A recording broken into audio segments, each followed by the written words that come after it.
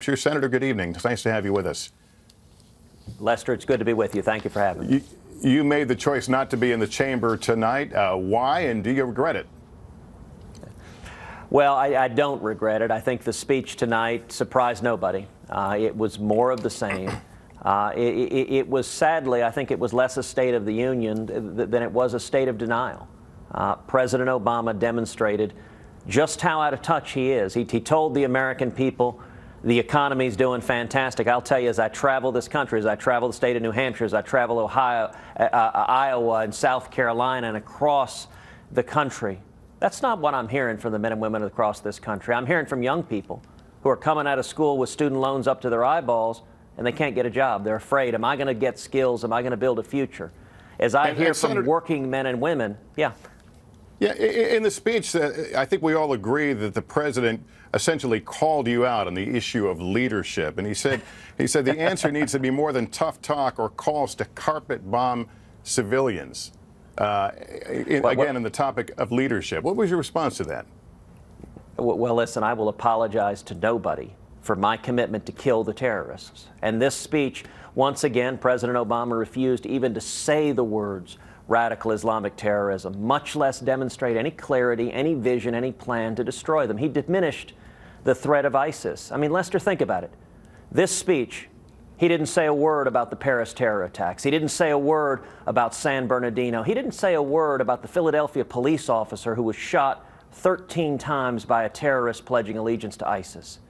And I think the American people, they're tired of having a president who will not even acknowledge the evil that we're facing, much less do anything serious to stop it. We need a president who will defeat radical Islamic terrorism. And I think Americans don't understand why President Obama and Hillary Clinton, they put their heads in the sand like ostriches rather than acknowledging the threat of jihadists who want to murder us. Let's talk about a national security issue that's going on right now. As you know, 10 U.S. sailors are in Iranian custody. The U.S. has acknowledged that they mechanical issues sailed them into Iranian territorial waters. If the Iranians are true to their word and release those sailors at daylight, will that be a foreign policy win, a diplomatic win for the U.S.? And would that have happened absent the relations that led to the nuclear arms agreement? Well, listen, our prayers tonight are with the sailors, with their families. We hope for their early release. It was striking in the course of the State of the Union that President Obama didn't acknowledge that Iran had captured 2 Navy ships and had 10 sailors apparently as hostages. And the fact that that happened in the first place is a direct consequence of the weakness of the Obama-Clinton foreign policy. It's the fact that the Ayatollah Khamenei, like Putin, like tyrants across the world, they do not fear President Obama, they do not respect President Obama.